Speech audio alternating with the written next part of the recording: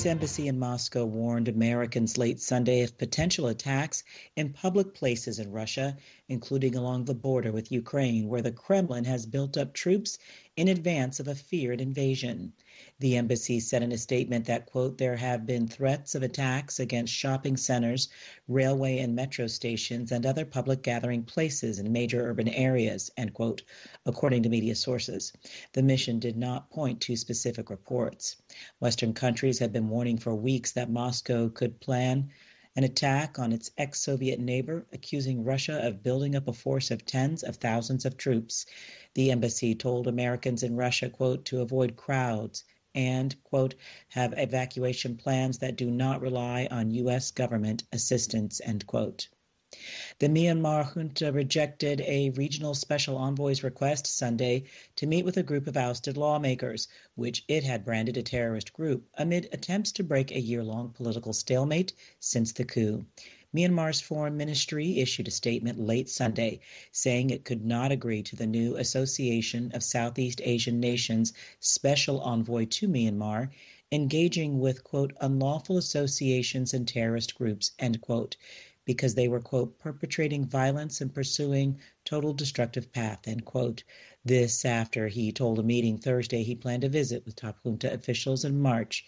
Myanmar has been in chaos, its economy paralyzed, and more than 1,500 civilians have been killed in a military crackdown since the attempted coup in February 2021, according to a local monitoring group. The last of the Afghan refugees left a New Jersey military base Saturday for the next phase of their new lives in America. AP correspondent Julie Walker has more. Most settled in established Afghan communities in Northern Virginia and the surrounding D.C. area, as well as Northern California and Texas. It started in August as Afghanistan fell to the Taliban. The U.S. took in 76,000 fleeing the country with help from organizations like Lutheran Immigration and Refugee Service, headed by Krisho Vignaraja. This mission isn't over. Successful resettlement and integration, it doesn't happen in a matter of days or weeks. She says they'll need help with jobs, permanent housing, and asylum. The last thing we want to see is a wave of deportations of our Afghan allies. And the U.S. still plans to admit thousands of Afghan refugees over the next year. I'm Julie Walker. The last big rigs were towed Sunday out of Canada's capital, where the streets were quiet for the first time in almost a month after a massive police operation ended a drawn-out siege by protesters opposing COVID health rules. A major cleanup was underway in Ottawa's snowy downtown, where police in riot gear had faced off with trucker-led demonstrators for 2 full days, finally driving them out of their protest hub outside Parliament. A few protesters stayed late Saturday night, but the last gasp protesters turned street party fizzled as a deep freeze gripped the city. Buckingham Palace announced Sunday Queen Elizabeth II has tested positive for COVID-19. AP correspondent Karen Chamas reports. The palace said the 95-year-old monarch is experiencing mild cold-like symptoms and will continue with light duties at Windsor Castle over the coming week. In a statement, the palace also said the Queen will also follow guidelines and receive medical attention. She has had 3 doses of the coronavirus vaccine. At present in England, people who test positive for COVID-19 have to self-isolate for at least 5 days. However, the British government says it plans to lift that requirement for England in the coming week. Karen Chamas, London. The Olympic flame was extinguished in Beijing Sunday, marking the end of the most lockdown games in history. It was the second pandemic Olympics in the more than 2 years since the coronavirus first emerged in China. The movements of athletes, media, and workers were heavily restricted, and everyone wore masks and took daily COVID tests. There were 463 positive COVID tests reported among thousands of people who came to Beijing for the Games. Internationally, many denounced the IOC for holding the Olympics in concert with the Chinese government accused of human rights violations.